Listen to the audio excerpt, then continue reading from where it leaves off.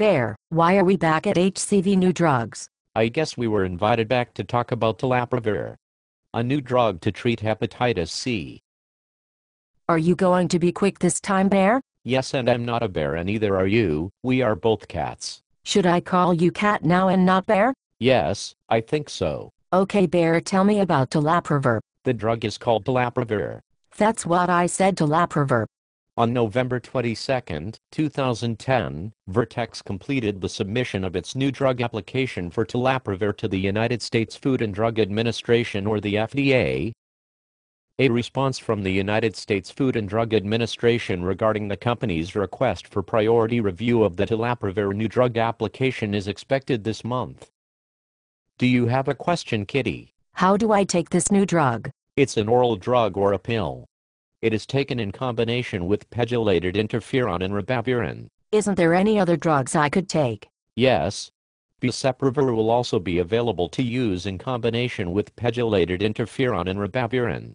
The protocol will be different than Telaprevir and will be covered in the next video when we obtain more information.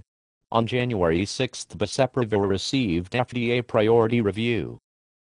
The FDA's goal for completing a priority review is 6 months. Now we will have 2 new drugs to treat hepatitis C. In this video we will only talk a little about Telaprevir and the cure rates.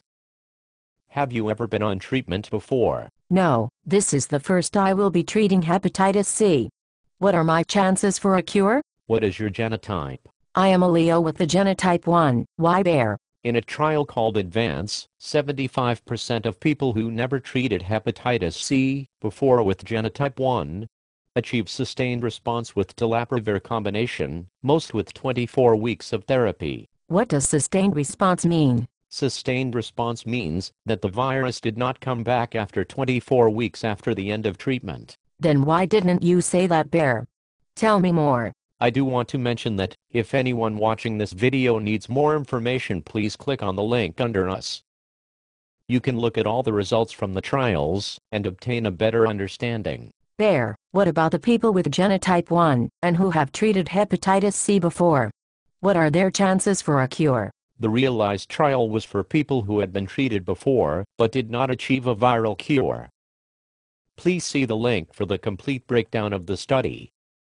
Details of the trial looked at 662 hepatitis C patients whose bodies seemed to be resistant to all other treatments. The participants were divided in 3 groups. I'm still here, keep going. The people who responded to treatment but then relapsed during the follow-up period were put in the first group. Got it. First group.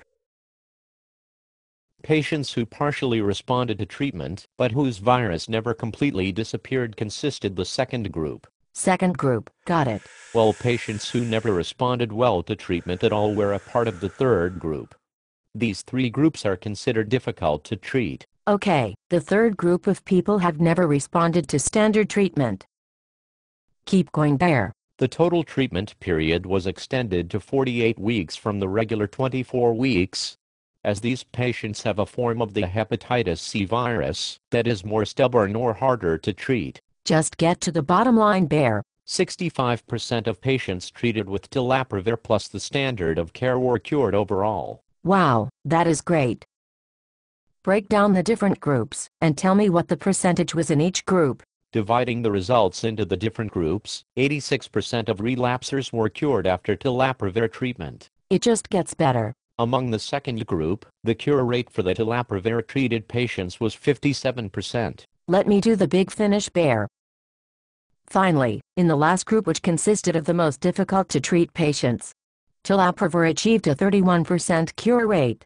This is compared to the 5% cure rate seen in the trial for people who treated with Pegylated interferon and Ribavirin only, or what we call standard therapy. Yes, this is good news. What about the other genotypes?